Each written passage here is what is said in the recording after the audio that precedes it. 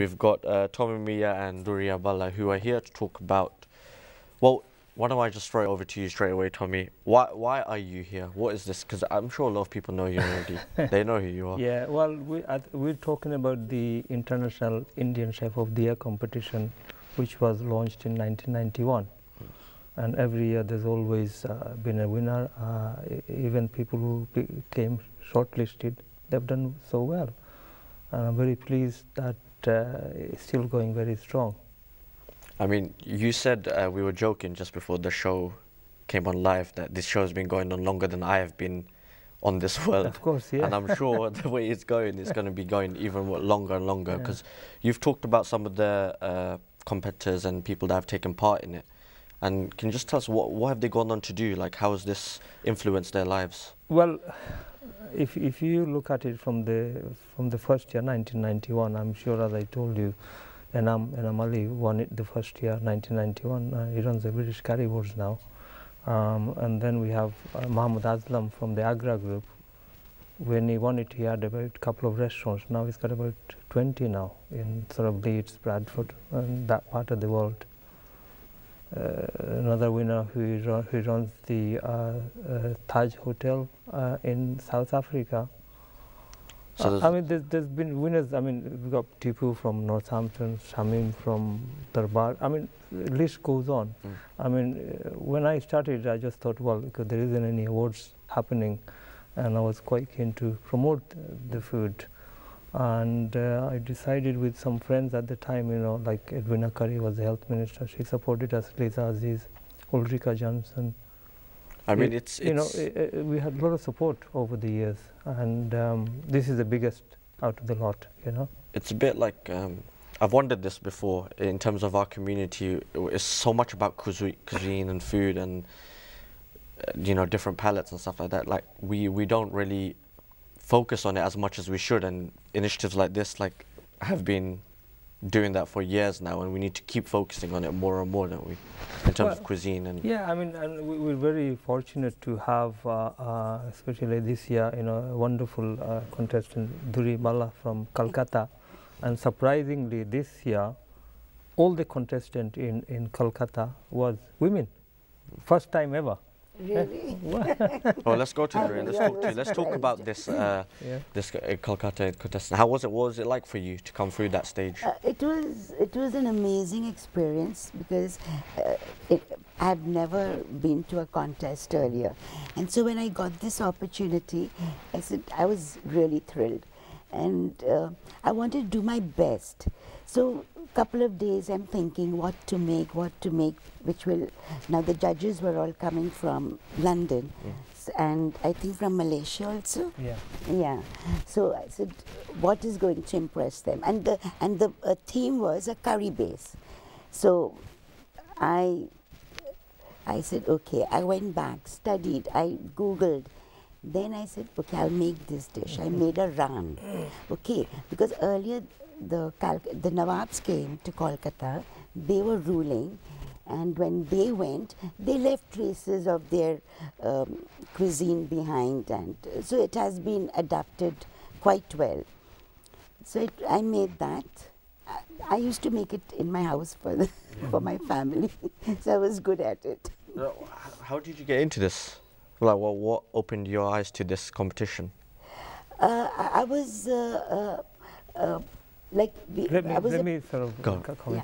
What it was, I had a contact in Kolkata, and obviously India is very important because Indian Chef of the Year. So one of my contacts in Bangladesh, his nephew runs a Boj company in Kolkata, and very successful. They do a lot of outside catering, but also they run traditional food restaurants, you know. And I got in touch with him and said, like, we want to hold an Indian hit, but I need your support, and he's willingly came on board and marketed it, promoted it, and the contestant, he got, as I said, all women, and Durri came top in front of the judges, you know. So how many people did you have to beat to get through that? Oh, how many people did you have to beat? 8. Well, they ate on the day, but I think we've had about Kolkata around at the time. In total, we've had over 10,000 applications. Wow. But India, in general, I think I would say 50% because so much coming through and so on. So there's a lot of people there as well. And I was talking to you earlier, Durriya, about how you present your dishes and all that. And you said to me, like, in terms of presentation, that's one of the most important stages. Yes, I think when you are serving food, it's nice if you make good food, but the way you present it, you know, the taste buds will Well, it's a visual meal, isn't it, when you look at it? It has to be appealing. And I guess if you're making a classic, you see, Indian curries are basically classic, and they have to be presented that way, how they were eaten earlier by, you know. Oh, so that's what you're talking about. You've done your research and you want to emulate that, don't you? Well, you're an author, Durriya, which we haven't even mentioned at all yet so far. People just thinking you're cooking, but you're an author as well. Yes, I've written a book on Indian Bora cuisine, which is because I'm from the Bora family, but married to Punjabi. My husband is from Jammu Kashmir, so we have quite a blend of Punjabi food, the Bora cuisine, and of course the Kolkata food. And what is your personal end goal in terms of cooking? You wonder what do you want that to lead into? Basically, I think I'm too old now to come on, open a restaurant. It's all in your mind. Come on. You can't say too You're here to win it. Yes, go for it. Yes, I know. But like usually everybody says, okay, I want to open a restaurant or things like that. But I would like to do a cooking show on TV so that I can reach out to more people. You know, audiences, of course, more. What, are you very shouty like Gordon Ramsay? You get angry? No, he's aggressive. He scares you sometimes. I don't know. I could see you as a Gordon Ramsay type. Okay, so in terms of the competition, what can people expect? Like, what is the tomorrow, which is Monday, the competition takes place at Billingsgate Seafood School. It starts 9 o'clock sharp, and sort of they stop cooking about 11:30. And then 11:45. This year we've managed to persuade Virgin Train to host the tasting there, you know, the competition. So part of it will be done in Billingsgate, and the finish off would be on Virgin Train first class, and in front of all of our judges. And you've got a special guest? We have. Well, on the train, all of them are special, I think, you know. But the award ceremony, I'm pleased to say that the first time in our history of our competition, I managed to get one of the family member from the royal family, HRH, the Princess Royal. She's going to be the guest of honor on the 9th of October at Elect Conference Centre in Fulham. And I mean, earlier you were talking about promotion of Indian cuisine and bringing, you know, having a royal come around. That that puts the stamp on it, doesn't it? It does. That puts the stamp. That makes. Having said that, I mean, I have over the years, I mean, since 1993, I've written about 20 cookbooks, and that was the time we had the first forward was from Sarah Ferguson, and then. In 2000, my claim to fame was the Queen. She endorsed my book, and that really got us into the map all over the world. It promoted everything, helped me a lot. And getting Princess Royal now is, what more can you ask for? Can I give you a suggestion? I don't know. You can throw this away. You can throw this at me if you want. But I think there should be a special round in this competition where you go up against the winner. Right, okay. I'd like to see what you throw up there.